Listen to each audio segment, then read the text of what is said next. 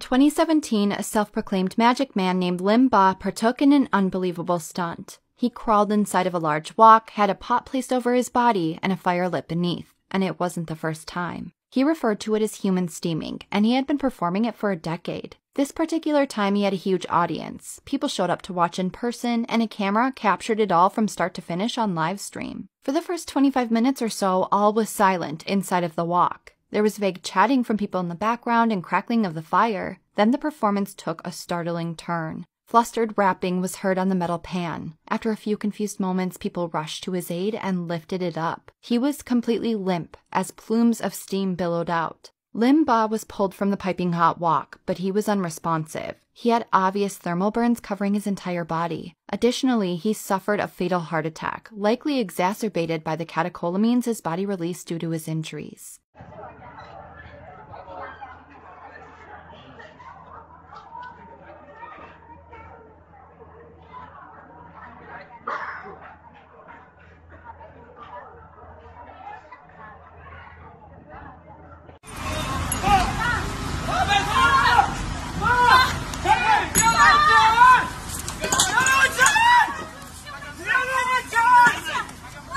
Every child deserves parents, but not all parents deserve a child, and this is a stunning example of that. On January 22, 2017, 14-year-old Naika Venant went live on Facebook for a little over 3 hours. She had recently reached out to her caseworker about how distraught she was over her mother not wanting her back. Her mother had surrendered her to foster care and had a history of abusing Naika. She allegedly told her that she was going to age out of the foster care system. Hundreds of people tuned into her live. One of these people was her mother, but she didn't just watch. She joined the chat and began spitting hateful taunts. She called her expletive names and accused her of crying wolf. She also said, "You dead? You will get buried. Life goes on." On top of all of that, she taunted her for being in foster care. It was all too much for Naika to bear. At the end of her live, while the camera was still on, she unalived herself. Her mother didn't bother to call for help. What she did do was try to sue DCFS after, claiming it was their fault. This past June, Facebook comedian Tyrell Smith went live while sitting outside on a sunny morning.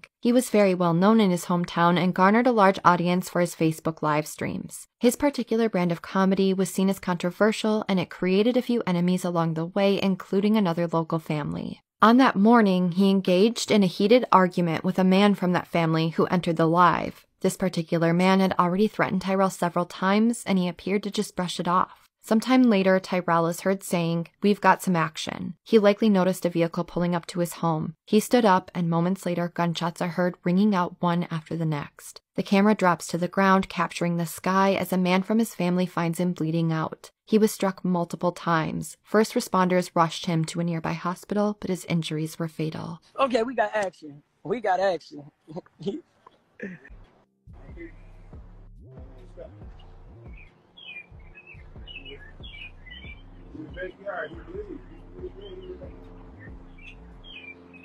I don't know.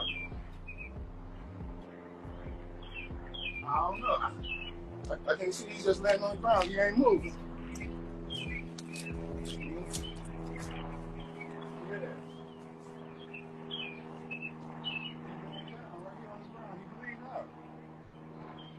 In September of 2020, beloved Tibetan influencer who went by the username Lamu felt that she was safe at her father's home. Like she often did, she decided to live stream to her hundreds of thousands of fans. What followed was an absolute nightmare. Just months prior, she was granted a divorce from her former husband Tang Lu. He had grown volatile, scary, and violent. Getting that divorce was no easy feat. She faced a mandatory waiting period. That, coupled with the fact that domestic violence had only recently become criminalized, meant that it wasn't going to be easy to get out. But she did it. Sadly, people like Tang Lu often become even more of a threat once their victim breaks free.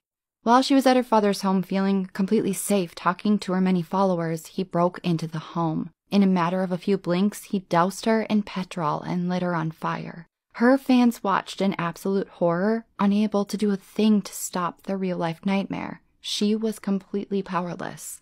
Once help finally arrived and extinguished the flames, she had already sustained severe burns to over 90% of her body and was barely holding on. She was rushed to the hospital but died 2 weeks later. One can only hope that she wasn't at all conscious throughout that period.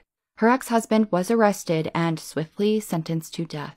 This past August, 31-year-old Janie Pedesclo conducted a haunting live stream. She appeared distraught and covered in what appeared to be fresh blood. She proceeded to say, "I'm done. My children are dead." The father of her 4-year-old daughter and 2-year-old son rushed to her home to try and save his kids. What he found was a nightmare. Both children had been brutally stabbed, but were still hanging on. He rushed them to his vehicle, but the little girl collapsed. She died as a result of her injuries. According to court records and social media, the mother was upset that the children's father was moving on. They were dealing with a messy custody battle. She was arrested and is awaiting trial on multiple charges, including homicide and attempted homicide. I'm done.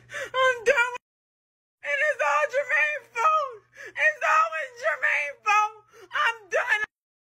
I'm done. In 2018, Jill's ex, Jonathan Robinson, busted through the door of Renita Williams' home. At gunpoint, he forced her to go live on her brother's Facebook to make an apology to his current girlfriend. All because he couldn't handle the fact that Renita had met someone new. When he started stalking her, she called him out for it on her own live stream, and his current girlfriend saw. After she made the apology, he shot and killed the 27-year-old mother of 3, all while police were surrounding the home.